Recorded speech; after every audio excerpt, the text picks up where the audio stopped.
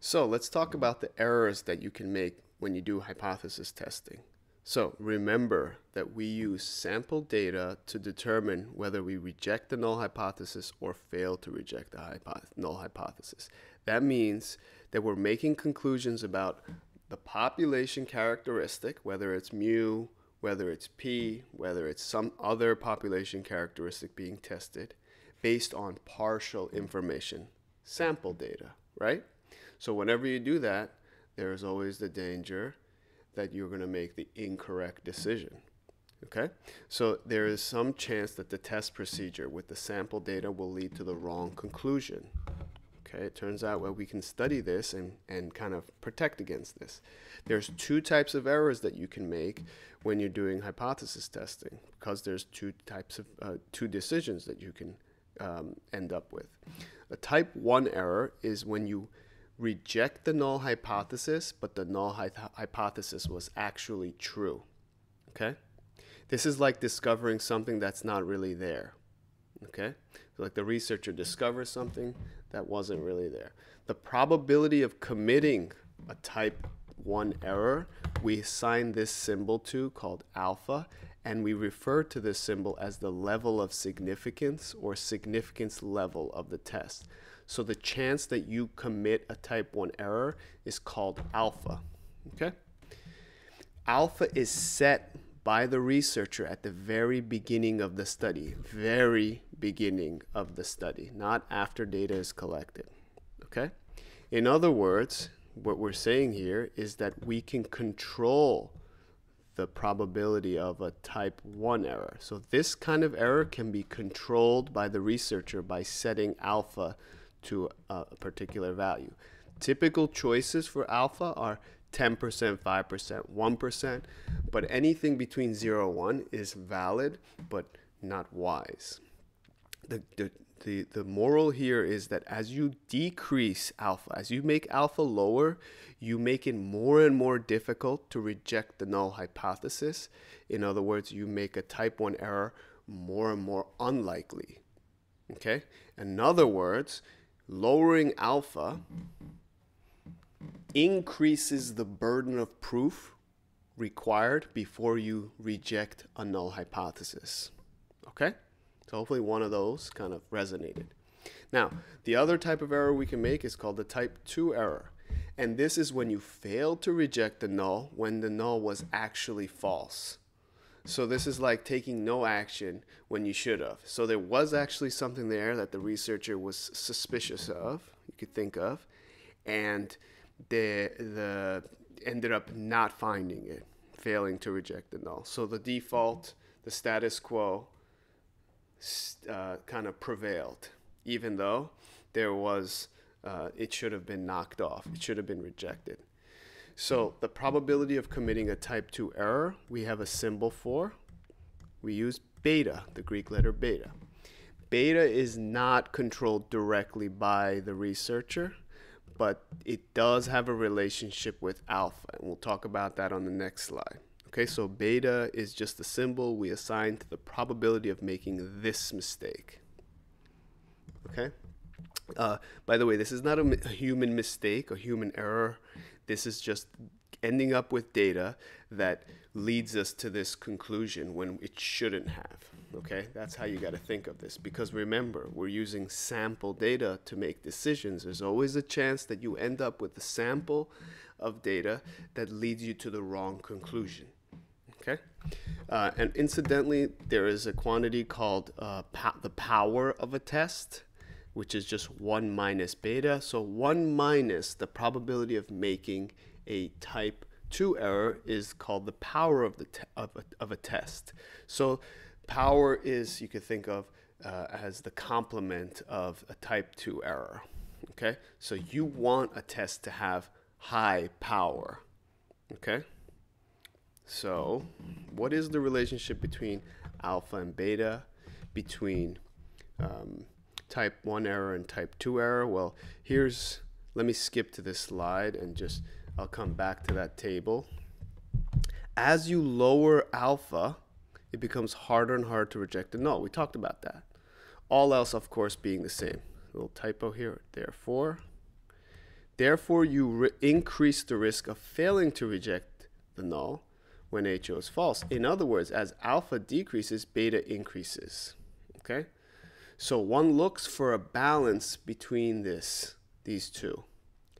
And that's why those values like 0.05, 0.01, 0.10 are such common choices, because in that range of 0.01, even 0.001, if you want to be very careful and you make alpha even lower than 0.01, even in between that 0.01 to 0.10%, which is the most common I've witnessed for alpha choices for level of significance, you get a nice balance between type 1 error and type 2 error occurring. Okay, so that's why researchers will typically do this type of thing. Now, if you have a particular situation where it's very, very dangerous for you to make a particular one of these errors, like a type 1 error, then you need to adjust your alpha accordingly. For example, in the nuclear power plant example that we talked about before, it's very dangerous for us to make a type 1 error. Let's go back and see what that would mean. If I make a type 1 error in this power plant, what I would be saying, right? Type 1 error means I reject the null, but the null was actually true. So I made a type 1 error. What does that mean? I walked away from this saying that the power plant is meeting specification because I rejected the null, right? And I walk away with the alternative.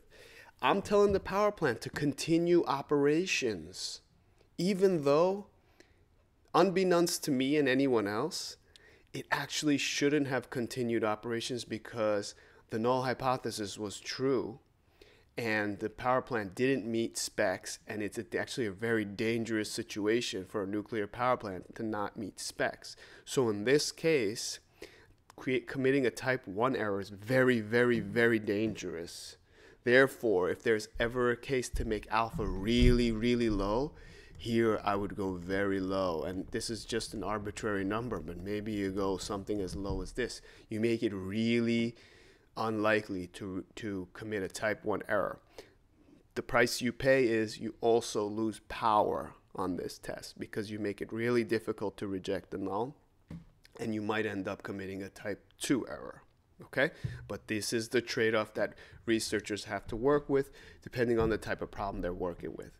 In this case, with the giving money to an organization for a project, this is a lot less critical. So if you end up making an error, you lose some money. So 0.05, 0.01, these are normal choices. Okay, and one last thing I want to talk about here in this table, this decision of errors. So this you'll see in every stats textbook. This kind of organizes everything that we talked about so far with all the different possibilities. So the possible actions we can take, right? The two decisions we talked about, and then the possible conditions of the null. So this is like the truth. Of course, we don't ever know this, but based on what the truth is and what we decide, we either make an error or we make the correct decision. Just to review this for 1 second, if the null hypothesis is true, actually, we don't ever know, and we reject it, then we committed a type 1 error, right? And so that's how you can read the three other cells in this table. Okay, so this is a nice way to organize everything that we've talked about the errors. Okay, and before I conclude this particular set of slides, which I generally introduced hypothesis testing, there's two important terms that we should get out of the way. So a test statistic is something very specific to a hypothesis test. As you may already know, a statistic is any quantity that you compute from sample data. It's any function of sample data. A test statistic is exactly that, except it's a statistic used specifically for a hypothesis test. So depending on the hypothesis test that you're specifically doing, and there are tons of them, you will have a specific test statistic. And you're going to see a theme that there's going to be a few of these test statistics, And you're going to get familiar with them, like the z-test statistic, the t-test statistic, a chi-square test statistic, the f-test statistic, and so on and so forth. There's more, but those are the big four. Okay? P-value, this is a very, very important concept. It's a probability, and it's specifically a probability associated with hypothesis tests. Okay? It's the probability of getting a test statistic that's as extreme or more extreme than the one that you calculated from the sample data that you had in your study, given that the null hypothesis is true. Okay? I use the word extreme here purposefully because extreme could mean different things in different problems. And by that I mean, depending on what the alternative hypothesis is, whether it's greater than, whether it's less than, whether it's not equal to, the term extreme can mean different things. Okay? You could also use the word contradictory, more contradictory. So when I say as extreme or more extreme, you can think as contradictory or more contradictory to the null hypothesis, or as consistent or more consistent with the alternative hypothesis. Okay, let me say that again. I think I may have misspoke. The probability of getting a test statistic as contradictory or more contradictory than the one that you calculated in the study with your sample data, given that the null is true. That is what a p-value is. Okay, so if you like the extreme or more contradictory, you could play this back a number of times and let this sink in. It's at first a complicated concept, but slowly starts sinking in. And the rule at the end of the day is that if the p-value is less than or equal the level of significance, your decision is to reject the null hypothesis. If the p-value is greater than alpha, which is the only other thing it could be, then you fail to reject. So this is how you make that final decision in a hypothesis test, using a p-value and comparing it to a level of significance, alpha. Okay? I hope this was helpful. This was a very conceptual and definition-heavy lecture, so I thought this was good to record and give context to. Make the kind of lecture come alive a little bit as opposed to just memorizing definitions. So, till next time, have a great day, and goodbye for now.